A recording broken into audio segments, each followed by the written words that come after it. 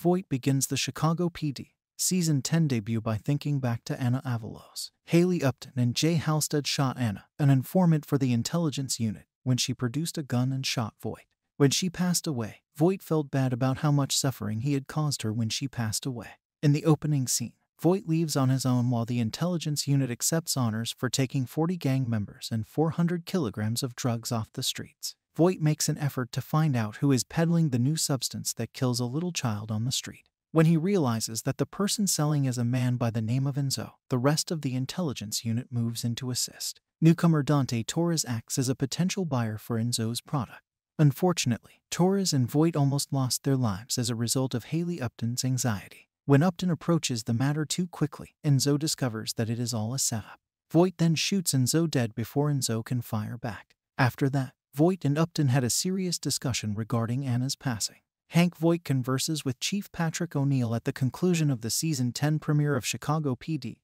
Due to Voight's absence from the ceremony, O'Neill comes to talk to him. They discuss Anna Avalos' passing. "You should let that go now," O'Neill instructs Voight. "I can't offer you more than the 2 weeks I gave you." Once the discussion is finished, O'Neill departs, and Voight then sits in his chair. As Voight sits down, he puts his hand into his shirt and winces. There's blood on his fingers as he takes his hand out. Will Hank Voight's wounds result in his death? He most certainly suffered from them while defeating Enzo, and it's obvious that nobody else was aware of the bleeding. Given that, we don't think Voight will change his position very soon. According to the showrunner, Gwen Sigan, Voight will go to strange areas this season that go beyond the pilot. She said, "I don't think we've seen him open himself up in a sense since Olinsky, who passed away in Season 5, made a choice last season. He's been shut off, and then to watch things fall apart in this way. He's obviously in a raw area, and he's going to have to deal with this on an emotional level for a while. In true Voight fashion, we'll see him go to interesting places because of it and how he deals with it. Fans will have to say goodbye to Jay Halstead even if we anticipate seeing more of Hank Voight in Chicago P.D.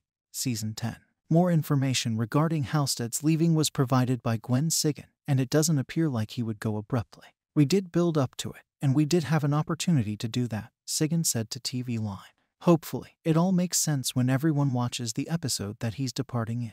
In order to honor Jesse and his greatness, we wanted to keep it as grounded as possible. He gave an excellent performance throughout. It's going to have a big effect. Thank you for watching. Please don't forget to comment, subscribe, and give us a like."